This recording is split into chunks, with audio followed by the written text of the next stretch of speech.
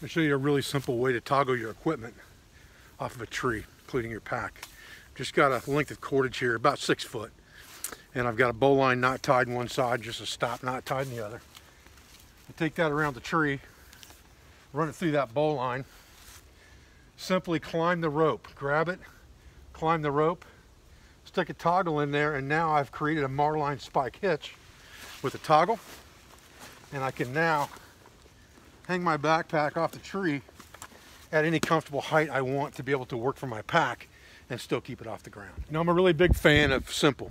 Everything I do, I like to keep it as simple as possible so it's quick and easy to retrieve. And I keep a couple of prusik loops on my ridge line, which I just tie with that standard bowline knot trucker's hitch that I've always used.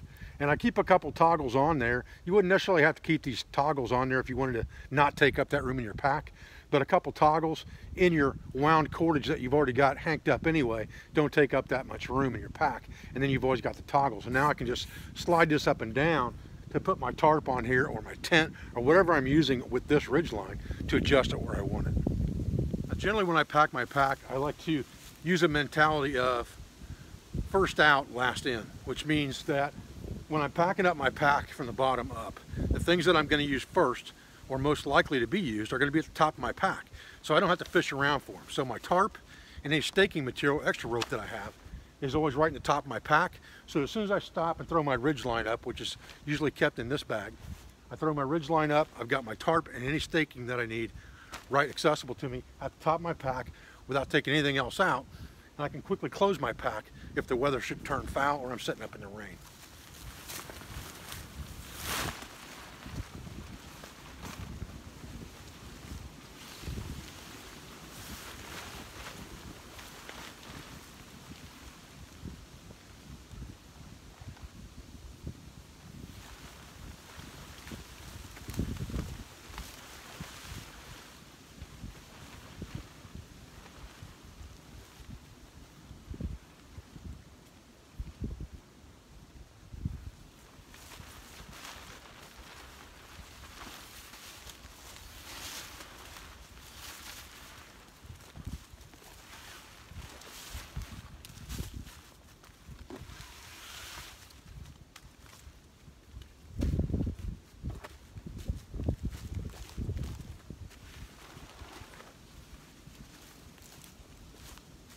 Now I generally will keep a couple of pieces of rope in that stake bag, and like I said, it'll usually be bank line, as I like using bank line for this kind of stuff for tie outs.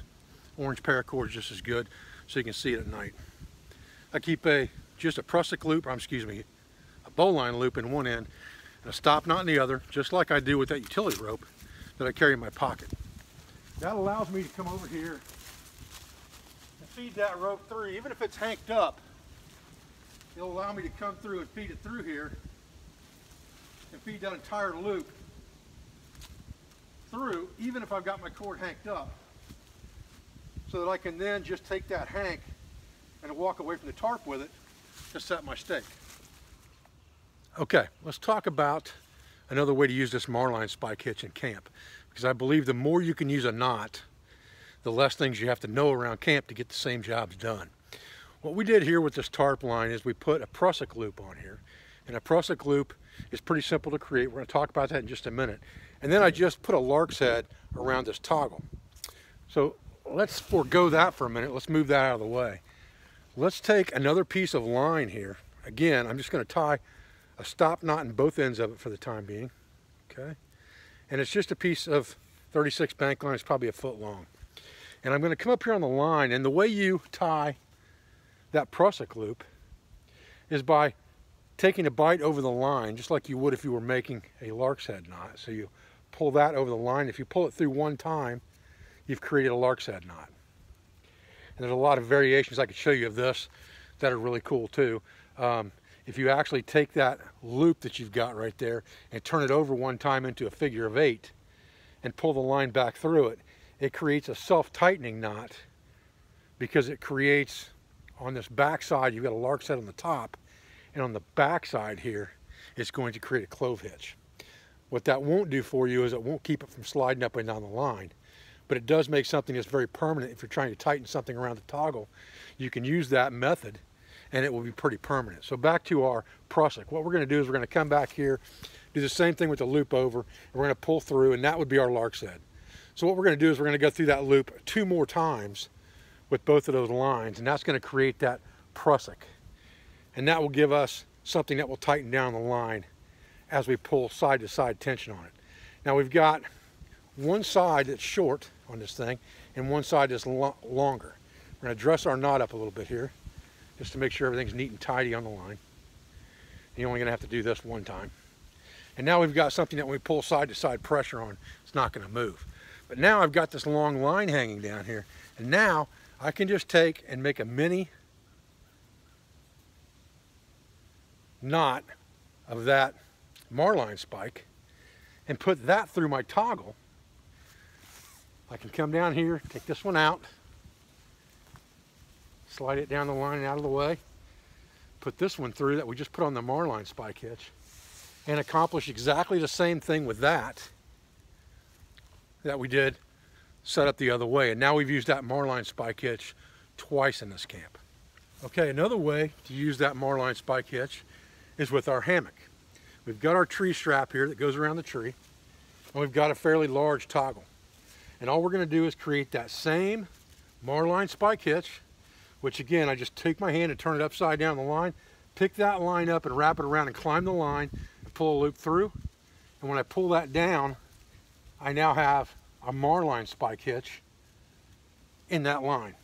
And if my hammock employs something like whoopee slings, which mine does on this hammockgear.com hammock, I can then put that through here, and as long as the tension is on the knot and it's not spread across the toggle, I can tighten everything up to where I need to be.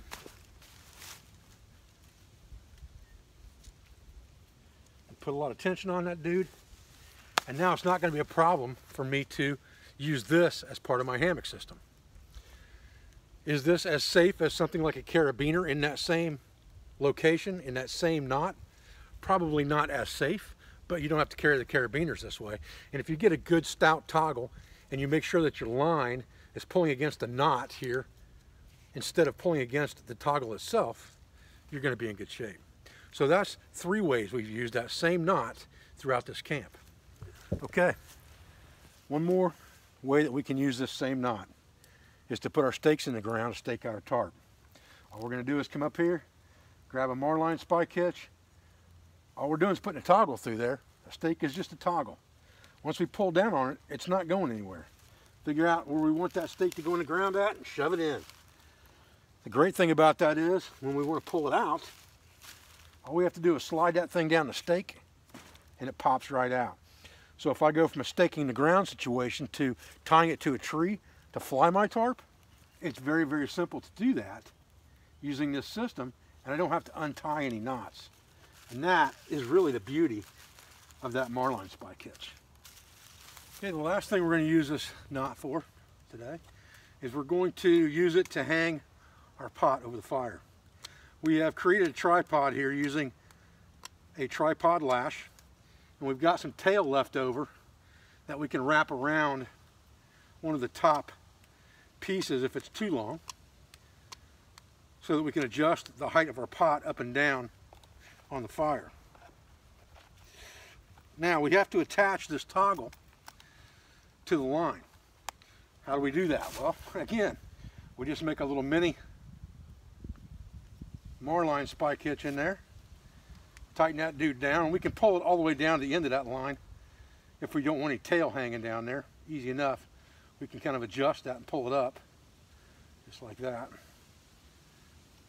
I got a couple of knots right there that'll hold things really good. And now I've got a good steady place to hang my pot over the fire, and if I need to adjust the height, it's easy enough to just take a couple wraps up or down to adjust the height of that pot hanging over my cook fire. Okay guys, well, we just talked about 5 different things we could use the same knot for throughout setting up a simple camp. Any knot that you can have that much versatility with is absolutely worth learning. I appreciate you joining me today for this video. I appreciate everything you do for our school, for our family, and for our business, for all of our sponsors, instructors, affiliates, and friends. And I'll be back with another video as soon as I can, guys. Thanks.